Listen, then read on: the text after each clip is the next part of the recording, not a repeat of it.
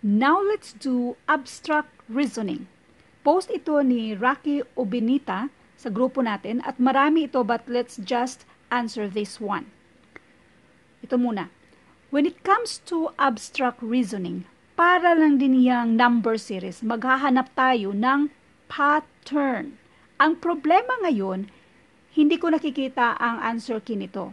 Bali, hindi siya nakapost yung answer key. So, kung meron kayo, comment nyo yung sagot nito, kung sakaling mali ang sagot ko. At pakilagay na rin yung reason or solution kung bakit yun ang sagot para matimbang natin kung ano ba talaga ang tamang sagot. In that way, dagdag kaalaman na rin ng mga readers or viewers.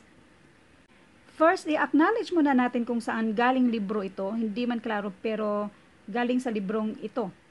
Kung meron kayong kopya sa answer key, just comment below kung ano yung tamang sagot. Ang akin lang naman dito ay i-share ko sa inyo kung paano ito sagutan ng tama. Pero you can comment below kung sakaling may mali ako sa explanation ko o yung solution ko. So, i-comment nyo lang yung solution or bakit mali yung sagot ko.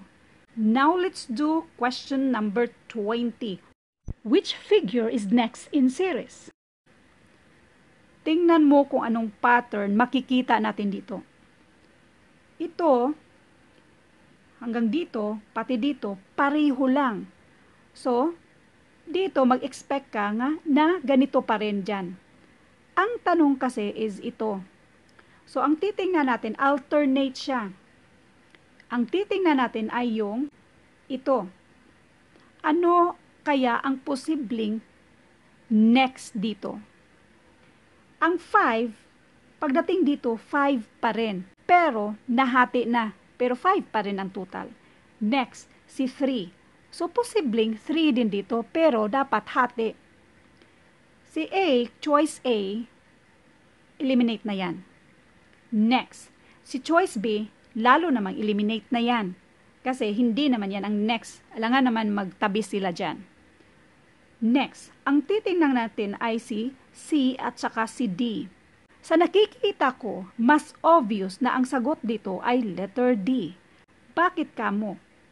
Sa alternate natin, yung 5 nagiging 4 at saka 1, 5 pa rin siya. So yung 3, ang nakikita kong next na pattern ay buwagin lang si 3, 2 at saka 1. Letter D lang naman. So ang sagot dito ay letter D. Again, comment below kung sakaling mali yung pagkakaintindi ko. Question number 21. Which figure is next in the series? Tingnan natin yung pattern. Kapag ganito, mas maganda i-count mo yung mga dots. So this one is 6, 10, 1, ito 9, 2. Mas nakakatulong kung i-count mo yung mga dots. May pattern na makikita natin dyan. Ito ang hanapin natin. Ano kaya ang next? Sa nakikita ko, ang 10 kung magdidak ka ng 1 ay magiging 9 siya. Ang 9 kung magdidak ka ng 2, magiging 7 siya. Merong pattern. So kung 7 magdidak ka ng 1 ay magiging 6 siya. Dapat may 6 na mga dots. Dito ay 5. Ito ay 6. Pwede. Dito naman ay 11 at ito ay 5. Nag-iisa lang siyang 6 si letter B. So, ang sagot dito ay letter B. Again, kung iba sa answer key ang sagot dito, comment below at paki-explain kung bakit mali ang sagot ko. Question number 22. Which figure completes the grid? Again, pattern ang titingnan natin. Ano kaya ang posibleng ilalagay dito sa blankong ito? Next, sa nakikita ko, ito lahat, itong mga ganyan ba? Magkarugtong sila lahat. Mamaya na natin yan, tingnan. Ito ang titingnan natin, ito, at saka ito. Yan, nabaliktad pagdating dito. Ito naman, wala, kopya lang siya. Ito, pariho dito, pero baliktad siya. Ngayon, ito, meron dito. Therefore, itong tatlong ito, dapat present siya dito. So, choice A, eliminate. Choice D, eliminate. Ang choices na lang natin na posibleng ilalagay natin dito ay si letter C at saka si letter B. Take note, sabi ko itong ganito ba, continuous siya. So, kapag may ganyan, dapat continuous. Ito ang nagpapa-continuous yan. Kasi kung ito ang pipiliin mo, hindi na siya continuous. Bali, i-delete muna natin. Magiging ganyan siya kung yan ang ilalagay natin ito. So, isang X na yan. Hanap pa tayo ng posibleng sagot. Kung ito naman ang i-focus mo, ito siya, dapat hindi pareho. Dapat opposite. Ang nandito ay pareho lang siya. Ito, opposite siya. So, pangalawang X na yan. Another pa. Ito, ano pang next dito? Ito siya. Yung line na yan.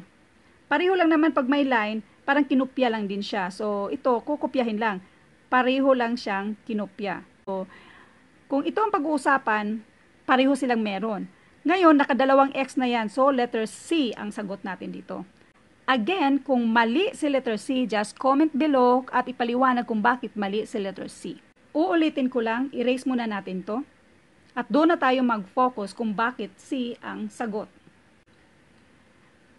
Ito, pareho lang dito. So, ito siya, pareho dito. So, therefore, itong tatlo na ito, dapat pareho din dito. Eliminate na natin yan, eliminate na natin yan. Next, tingnan natin itong isa. Sa dalawa, dapat opposite siya. Ito lang ay ang may opposite at ito hindi. So, opposite.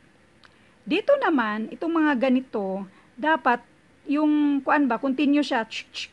Kung saan man siya ma-continuous, it's either dito siya or dito siya. So, ito ang magpapa-continuous nitong mga straight line or slanting line. So, letter C ang sagot ko dito.